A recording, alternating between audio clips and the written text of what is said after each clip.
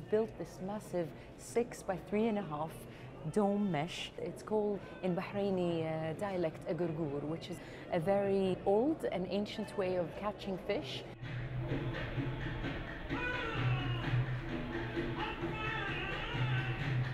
The journey of the men who went to sea for up to 4 months a year, there's a lot of hardship with that journey. A lot of them didn't make it back.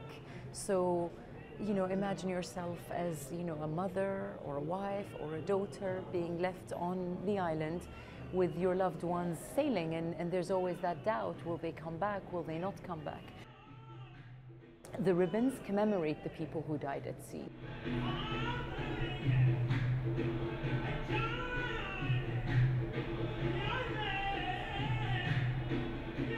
It's kind of a metaphor of entrapment, and it also touches into a nostalgic feeling, remembering the lifeline of many people who lived on the shores of Bahrain.